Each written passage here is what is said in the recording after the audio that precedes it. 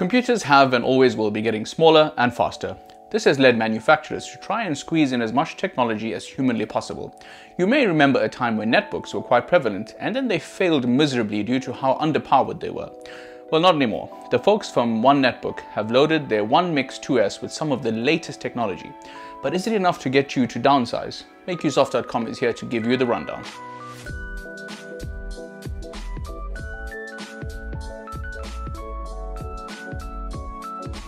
As mentioned, netbooks kind of disappeared for a while. Back in 2013, large companies like ASUS and Acer announced that they will be discontinuing their netbook models. But over the last few years, the 7-inch laptop space has gotten really interesting. The One Mix 2S is actually the second iteration to the original, and it comes with a few changes. Very briefly, it has a much faster processor and faster storage, and has lost the backlit keyboard in favor of said upgrades. Design-wise, it has certainly taken a page off a certain fruit product, but I'm not complaining. Its CNC milled aluminium shell is absolutely gorgeous, and I quote, "shock your hands feeling," and highlights its sober business atmosphere. Many people who've seen me use it over the last few weeks have complimented its aesthetic and its form factor, which we'll speak about a little later. Toe-to-toe, the One Mix 2S, which I'm going to refer to as the 2S going forward, can roll with the likes of the 12-inch MacBooks from Apple, whose base model has a 7th gen processor versus the 8th gen in the One Mix 2S. Not to mention the array of ports available on the 2S, as well as a touchscreen and being half the price. It sports an Intel Core M3 8100Y, 8GB of DDR3 RAM, a 7-inch IPS touchscreen display, and a 256GB PCI Express SSD.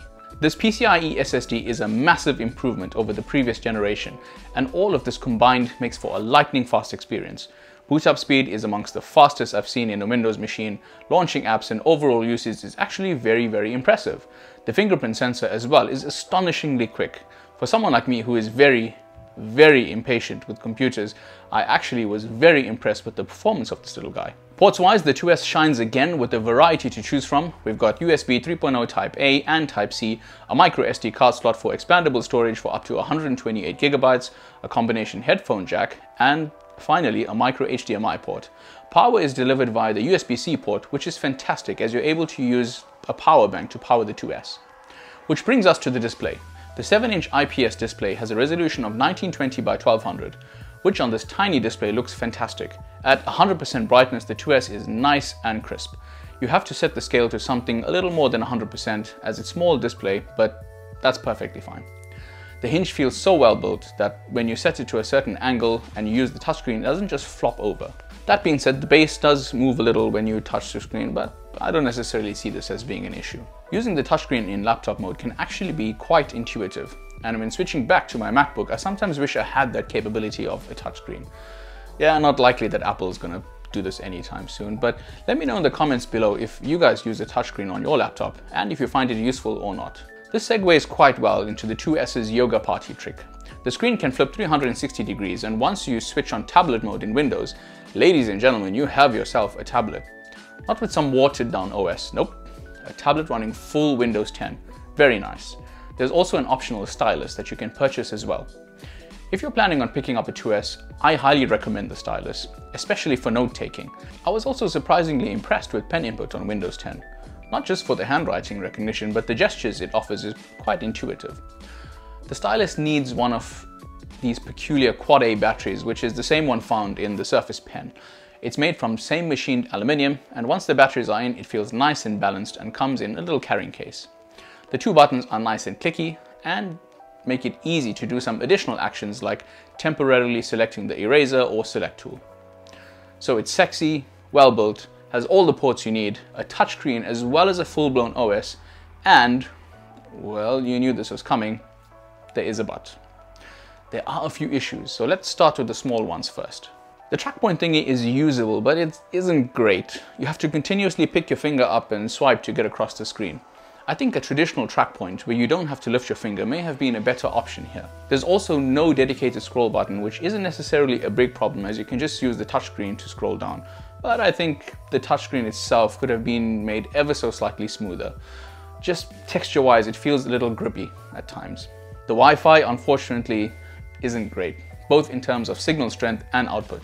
To give you an idea, I ran the speed test on my MacBook and the 2S, which were next to each other. And well, you can see for yourself, the results are not great.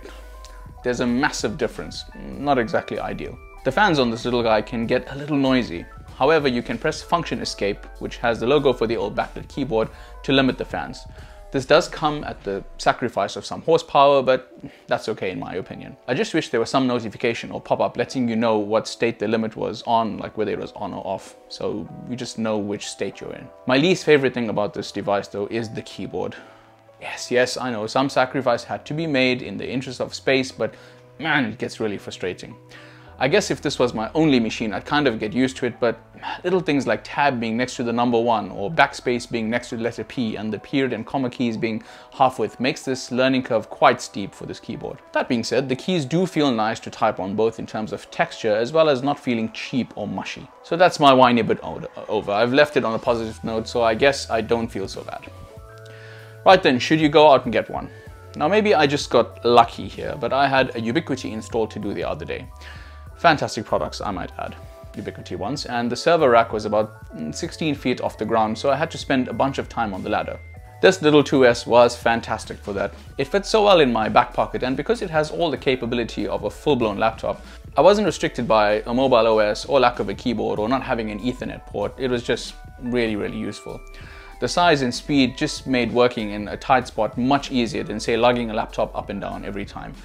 But that's not the only use case. For someone who is very restricted on carry capacity, or they have a monitor, mouse and keyboard station and don't need to work on the small screen often, this is a great choice.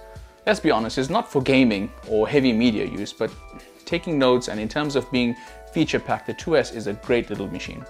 I think for the vast majority of people, the specs are more than adequate. The keyboard unfortunately really lets this little guy down. If you've got a lot of typing to do, you're gonna have a bad time. I'm also not sure why the Wi-Fi was so bad. Hopefully it's down to software and not a bad choice of antenna, and they release a fix soon.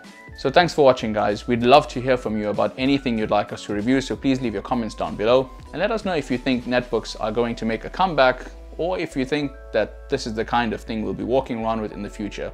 You know, just like a single device that'll be our phone, computer, tablet and everything in one. And we'll just have like docking stations all over when we need a fuller setup. Cheers guys, we'll catch you in the next one. Peace.